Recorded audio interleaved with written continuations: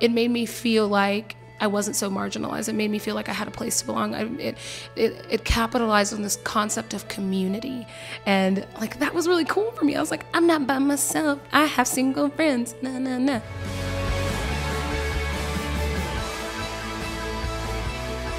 Welcome to the Focus on the Family broadcast, helping families thrive. Hey, Lisa, welcome back to Focus. Great to be here, guys. How's Boundless going? Going very well. We're excited. We are obviously celebrating our 20th anniversary, so that is quite a milestone. I haven't been around here all 20, though. I inherited That's true. We need to say that. There has been other leadership. There has, and I inherited great stuff with Boundless. And Boundless actually impacted me personally, which is why I am so passionate about what Boundless does. It is a space for single young adults that is not seen a lot elsewhere. How long have you been heading it up? So just about 8 years now. Yeah, so I mean, you've come a long way. I know. And you've been doing it. Yeah. Hey, you've got this book that's not about the title, so I want to ask you about that. The Dating Manifesto. She told us it's not just about dating. Okay, explain it. It's not. I say it starts out kind of it's more the kick in the pants on the front end of it, and it really does just outline, I say it's everything I wish I'd been told in my 20s about navigating dating and singleness, but just wasn't. I heard crickets from the church, crickets from my friends. So the front end of it is more like, come on, guys, let's figure out what this dating thing is and how do we do it biblically and intentionally. The second half of the book is my arm around your shoulder saying, okay, so you're still single. You have, I'm sure, tried everything. These are all my friends. Lisa, I have done everything and I'm still single. So it's kind of like, how do you navigate the grief of singleness? What is awesome about singleness? And then, just for good measure, the afterword is for married people, parents of young adults, pastors, church leaders, other people. Just how do I understand the single adults in my life? How can I bless them? How can I encourage them? So there's something for everyone. Yeah. Well, let's start here. Help us understand kind of the diverse group of single adults that you interact with on Boundless, and what's the tempo, what's the atmosphere like? If I look back at the church, you look at the Reformation. I mean, okay, this sounds real deep and theological, but Martin Luther really turned it from singleness being the highest calling in the church to being married's a good thing too. And, we've tended to ping pong between these two states of being in this life, married or not married.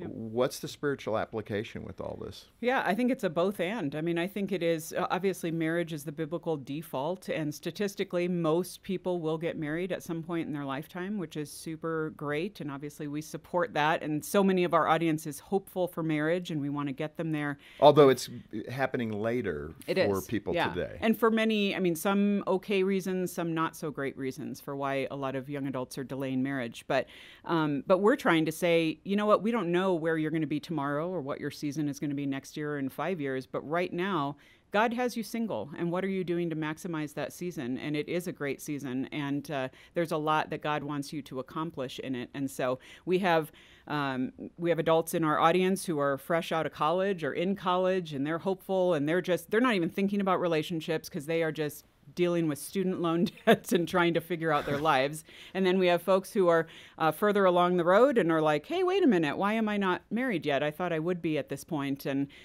we have folks who are, grew up on Focus on the Family and Adventures in Odyssey and just came into Boundless seamlessly, and we love them. And we have some in our audience who don't even know Jesus yet, and they just want some great dating advice. And so we're praying for them and wishing them well and rooting for them as they kind of navigate the faith questions of life. Lisa, there's so much tension in this area, especially in your 20s, and certainly as time goes by, there's more tension internally.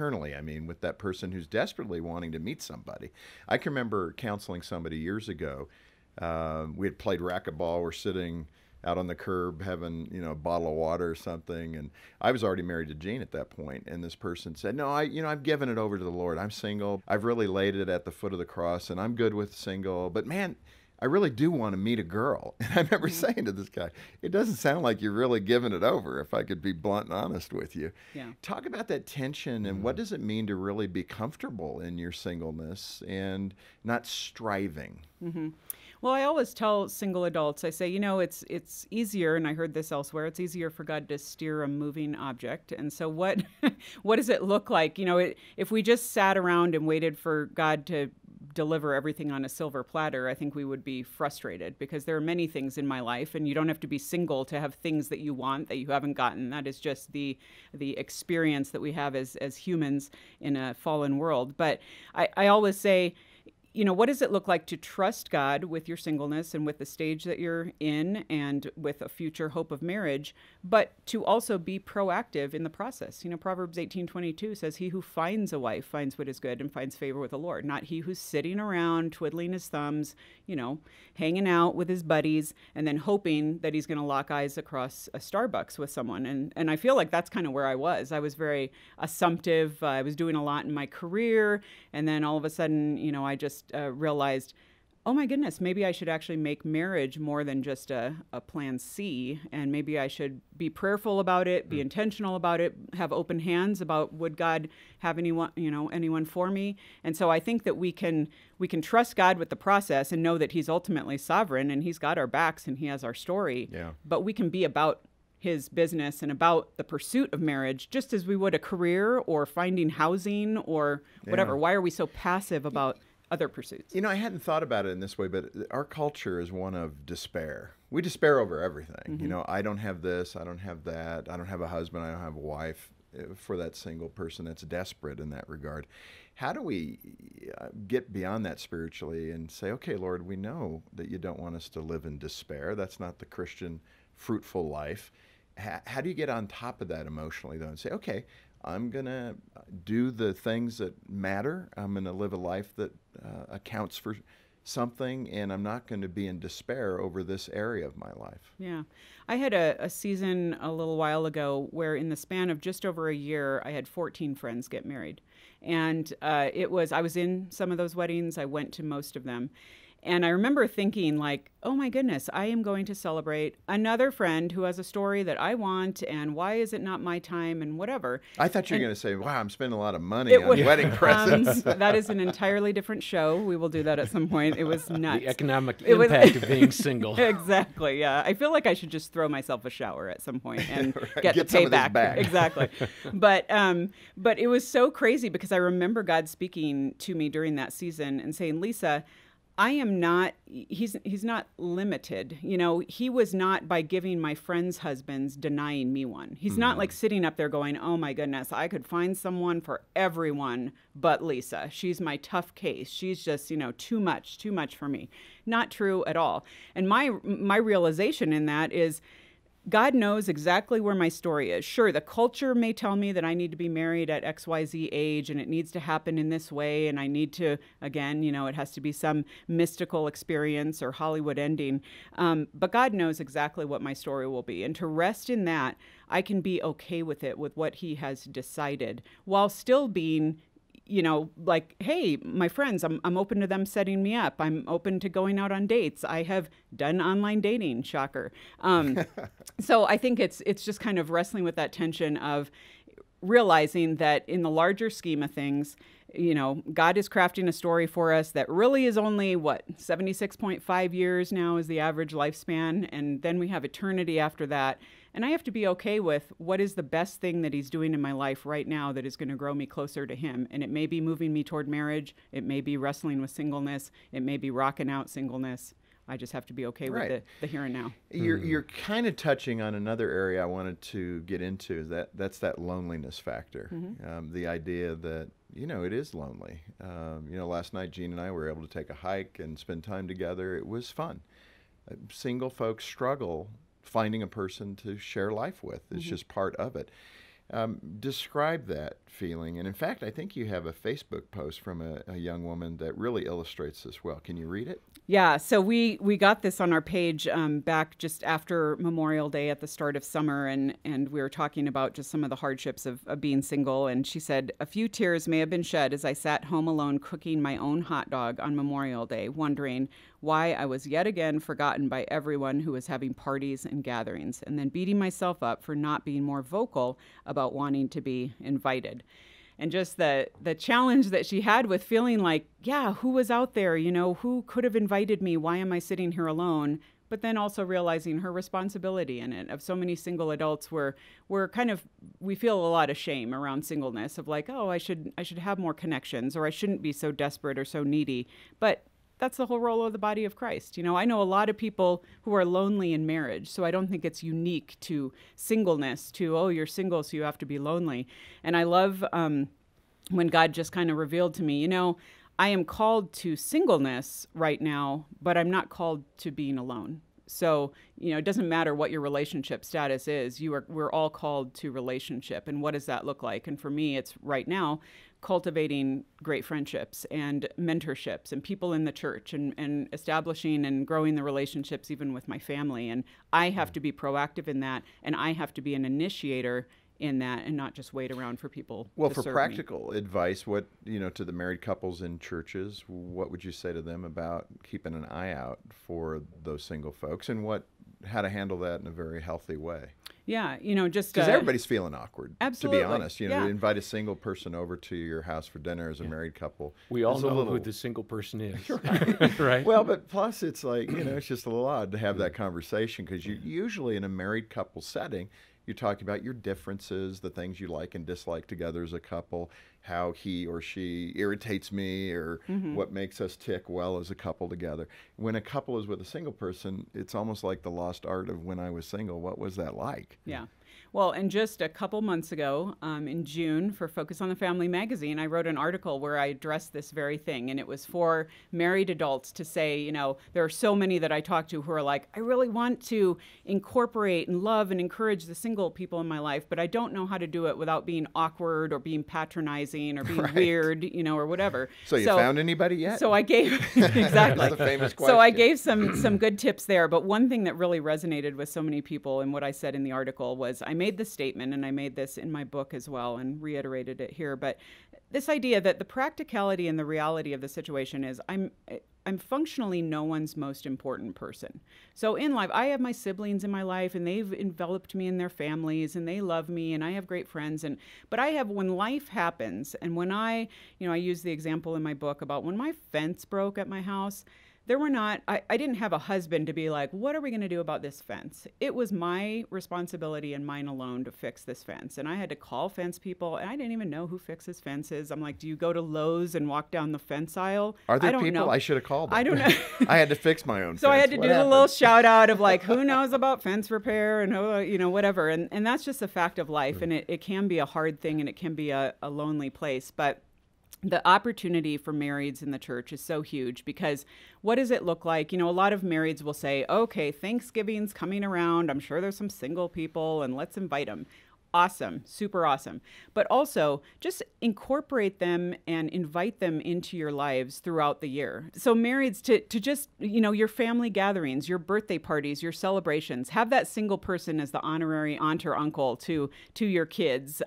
Have them over for a game night. Have them over for lunch after church. We often see marrieds, especially young families, bless their hearts. They're just trying to load up the minivan after church and get those kids home and down for a nap because they are done, but they can bring their single friends over, let their single friends help get the kids down and help do lunch, and then they can sit around and chat. And it's just doing life, and not doing something spectacular or something amazing. We're not asking you to entertain us. We're asking you to include us and ask us to contribute as well. Yeah, I appreciate that. And I'm watching, Jim, one of my daughters plug into a group of mostly married couples. She doesn't have a lot of single friends. That's great. She has a lot of married couples, and they're kind of doing life together. It's fun to see them doing that. And so we said Boundless has been here for 20 years, reaching out to singles. Lisa, I'm sure there's a compendium somewhere of some of the top comments and some of the real heart-tugging responses you've gotten from Boundless listeners and readers.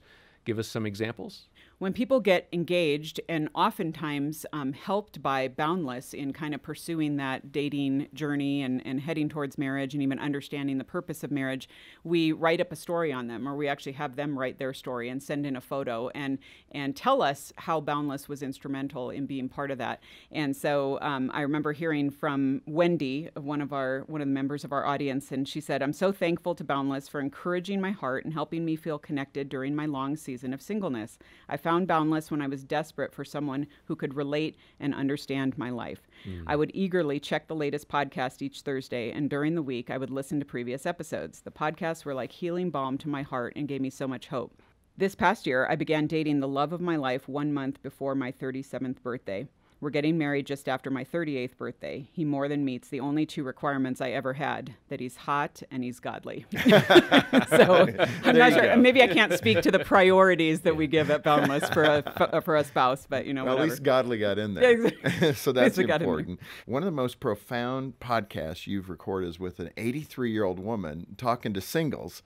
What did she say that really gripped you? Was it Fayreen, I think her name? Yep. I cannot even remember how we found her, but I am so glad we did, because she was a hoot. She got married for the first time at 77, and 5 months into their marriage, her husband died.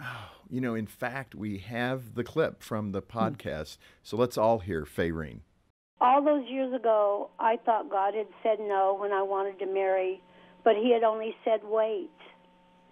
And I waited all those years, and I wanted to say to God, and I did say to him, you know what, I was doing fine on my own. I figured out how to be alone and to be happy and contented. I was doing all right. Why did you interfere in my life? Mm-hmm.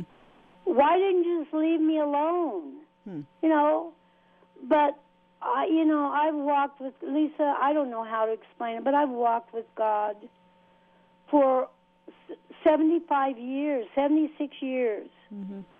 And I know God, and knowing God, whether I like what he did or not, I have to trust him. Boy, you really hear the reconciliation in a very short time. That you can hear that angst, and then you hear her trust. Mm-hmm. That's amazing. Yeah, and that's why she's such an encouragement to, being that many steps ahead of most of our audience, to be able to look back and say, yeah, so much of my story has been lived, and God has been good, even though it's been hard. Well, and it's balancing that desperation in your heart with being content in Christ, which Paul suggests strongly that we be. And I think God has just showed me much more, Jim, how there are just super, super great things about being single. I think the message that I crafted for myself, and even heard some within the church, was that singleness was this waiting room for marriage. And you just kind of like tried to get spiritual enough and get mature enough so that you would be rewarded with marriage. And it was only for the awesome or the super godly or whatever. And now I'm like, there are messed up married people, there are messed up single people. We're all sinners walking this road of life and trusting Jesus in our circumstances. And I think that's just a great, great place to be. Well, and like Fayreen, as she described, going further and further down that path with Christ, knowing him more deeply and more deeply, that's where you get to that point where you can be contented in your singleness, in your married life, etc. Right. I mean, that is what this life is all about. I'd like to end today with words of advice that you have for single adults, kind of bundling that all together, Lisa. The emotions of 2 million people that have expressed different things to you. What would you say is the last word to be mindful of being single? What's in front of you? I'd like also to talk about that idea of marrying earlier rather than later for some people, that you don't have to wait until you have your finances in place, you bought your house. And that's good advice for young people as well. And I think it helps maybe eliminate or at least diminish those urges that can get you into trouble in the single life. If marriage is for you, now is the time to start preparing for it and to start pursuing it. And it is a good thing. The Bible begins with marriage. It ends with marriage. God is a big fan of marriage. And over 80% of folks will be married at least once in their lifetime. And so that is great. And marrying young is not a horrible thing. Marrying mature, relatively mature, is a good thing. And pursuing all those things even now while you're single is great. And Boundless helps you do that. But so that's the first thing. But for folks who are kind of in that spot where they're like, oh my goodness, well, I don't know because I'm mad at God and whatever. The first thing that singles can do is talk to God about it. I love the Psalms where God says, pour out your complaint. That is, God is able to handle it, and he's actually able to do something about it, folks. I mean, this is like, do not pour out your complaint to the guy that you want to be dating. That is not going to go well for you. That is going to be unfortunate. Save that for marriage. And you will be on the crazy, scary creeper list. Yeah, do not do that. But talk to God about it. Do not dwell in bitterness. Do not let yourself live there. Do not be caught in the spiral of God has not given me. God is not good to me. That is a bad place to be. We can all count our blessings wherever we are. I would also say you need community. We talked about that. This idea that none of us are meant to be alone. And singleness does not mean that you are alone. So plug into your church. Find people that you can pour into and that can pour into you on both sides of that spectrum. That is so important. You can experience deep, healing, joy-giving friendships, but you have to cultivate them. And then finally, don't wait for life to begin. Get involved now, whether that's in your church, whether that's in the life of your family, whether that's making friends, serving others. We have unique opportunities as single adults to do that in ways that a lot of marrieds, especially those with young kids, can't do in this specific season. And so find ways. You are single does not mean you are at the kids' table. You are not a kid. You are a functioning adult who has skills, talents, gifts to give. So get in and use them and speak up. And we're kind of ending where we started, where you said it's easier for God to steer something moving. Yeah. And enjoy life, embrace it, and move. Absolutely. And the Lord will work in your circumstances to guide and direct you. I like that piece of advice. Lisa, this has been wonderful. Thank you so much for your vulnerability and where you have been in your singleness and how you embrace it and encourage others to pursue their passions and to trust the Lord in every way. You do that so well. And I want to offer a challenge to our listeners. Prayerfully consider how you can better engage with single adults in your church and community. This has urged me to move in that direction as well. Jean and I are pretty busy, but what a great thing to do for our boys too, to have older single folks come over to the house and just engage all of us as a family. I can imagine some of those conversations around the dinner table will be quite fun and revealing. As we have heard today, it doesn't have to be a big deal. It can be as simple as that meal or, mending the fence for someone like Lisa. I wish you would have called me. I could have given you some advice. I know. And maybe a little elbow. Next time. Okay. The key is get involved. And one way you can do that is by certainly supporting the outreach here at Focus on the Family, Boundless as well. As you support Focus, that helps cover the expense for Boundless and reaching those 2 million singles. That's a big number, by the way. And these are the future leaders of the church, and we want to be there to support them in their journey. Lisa, it has been great having you with us. Always great being here. Thanks, Jim. Hey, I'm John Fuller, and thanks for watching. Get more info about Focus over here and more from our guests over there, and be sure to subscribe to our channel as well.